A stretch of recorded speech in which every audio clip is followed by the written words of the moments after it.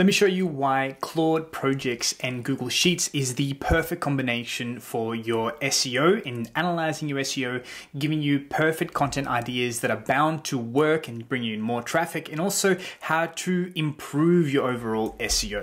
We're going to use a few tools for this. By the end of this, you're going to have content ideas that are bound to work because of historical data. The idea here is to analyze the data and the content that has worked for you in the past and give us ideas with Claude or any AI model really to write about ideas that's going to work for us in the future. We're going to use a few tools for this. That's Claude Projects. That is a paid feature, although you can use just the normal conversation for Claude. I just really like the project section. And you're going to use Google Sheets as well. Finally, we're going to use this free extension, which is Search Analytics for Sheets. I'm going to leave the link to everything that I talk about below in the video description. So I want you to install this free extension, Search Analytics for Sheets, and then open up a brand new Google Sheet. You're going to have your Google Search Console already installed and have some historical data, some historical traffic to it. What we're going to do is go to the extensions part here and go into the Search Analytics for Sheets section and open the sidebar. Once we have the sidebar open, you're going to select the website that you want to analyze, and we're just going to use about a year's worth of traffic, so a 6 months worth of traffic. So from the beginning of Jan till today, the search type we're going to use as default, the web. Now this is really important. The group by, you're going to go date, page, query. The rows, we don't want to return 25,000 rows. I mean, we can do, but that's going to be too big for Claude to analyze. So we're going to use it as, we're going to leave it as 1,000. And we're going to put that result in the sheet that we're currently on. We're going to request the data. Oh, actually, where the group by is just going to be the date, the page, and the queries. And let's see if that works now. Request the data. Perfect, that seems to be working now. And in a second, we'll get all of the data over here. As I said that, it's coming in, so perfect. We have the date, we have the page, we have the query that's resulting in the clicks and impression for that page, the click-through rate, and the position that that query is at currently for that specific page. Perfect. The only issue is that when we look at the data at the moment, we have the same keyword, but it's different clicks. So I want all that data together, bundled together. Now, because you're watching this video, I'm gonna give you a little gift, and it's an app script that I've built already. If this is a bit too complex for you, don't worry, you literally don't need to do anything. You're gonna copy this app script, and this is gonna automatically just combine all of the data together appropriately. For example, I want all the data of the TS971 manual together instead of separate, so I can make an appropriate decision. What you're going to do is go to extensions and go to app script. It's going to open Google App Script, which is an absolute game changer. I don't know how to code a single lick of code, but I made Claude do this for me. And now you can have it below. It'll be in the resources detailed below. You're going to copy it as it is, and we're going to save it. After you save it, you're going to run it. Now, I have already run this, so I don't need to accept it again, but you will have to approve the authorization of this app script. Don't worry, I don't get access to any of your details or anything. You just have to approve it.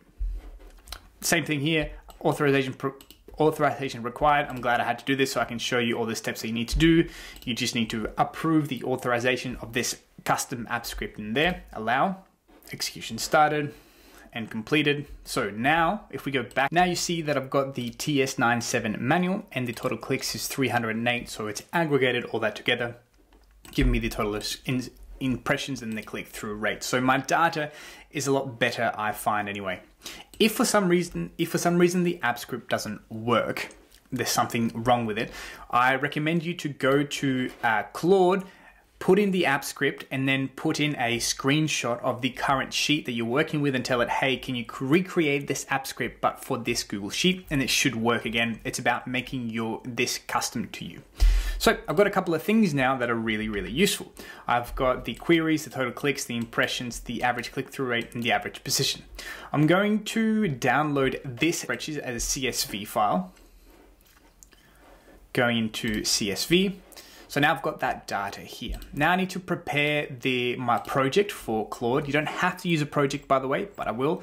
I've got one prepared here for where that's that same client within the project section. I've put in all the information that I need to know about the client, including a competitor analysis, a keyword research report, and an introduction about the business. You don't have to do all that, right? But you do need to put some information about the business within the project knowledge so that it has some background. You can do the same thing with ChatGPT, just add everything in the one go. I just really like how the project sections work. So this project that I've set up for this client within my Claude projects already has a background of the information that I needed. So what I can do is drop in the Google Sheet CSV that I've just prepared and ask it to act like an SEO professional, to let me know what has worked in the past, and then to give me some blog ideas as a result. So here I've told it to act like an SEO professional and analyze the Google Search Console data, tell me some interesting insights from the content, give me some content ideas that will work given the traffic data that I have provided. Yes, I've misspelled a lot of these things, but that's okay, it'll understand me.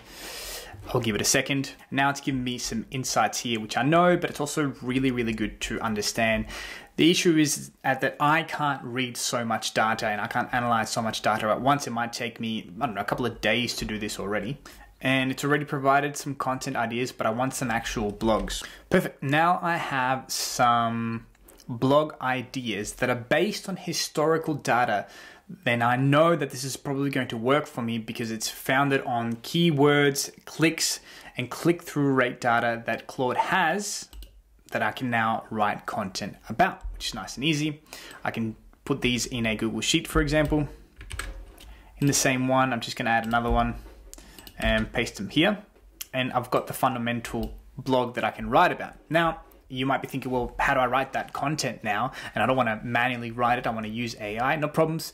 That's for another video, but we have an AI ranking community where we teach you how to do that with ChatGPT and other tools. But you can go to the classroom section and you can go to the AI powered SEO Kickstarter. And there is a whole high-end tutorial called the Generating High Content with ChatGPT. You can follow the instructions on that and that'll get you going. You'll be able to write a blog within about 5 minutes that's high quality. Make sure you give it the information of this blog title and you should have really high ranking content. You've already got 15 blogs here, enough for 15 days, so depending on how much content you're writing, that'll help you rank. Given the historical data, it should work. We do this all the time and I find it very, very helpful. Particularly if you have some historical data, use it and use the tools that are available to you. If you really like this sort of stuff and want to get serious about ranking and how to maximize your SEO with search engine optimization, we have the free AI ranking community. We're updating that regularly. We also have the premium community, just the AI ranking hub. That's a lot of fun. That is where you have the AI powered SEO masterclass. That is everything you need to know about AI powered SEO, as well as automations and just how to absolutely kill it at SEO with all the tools that are available to you. That's it. If you want to see anything else related to this, just leave it in the comments below. Thanks for watching.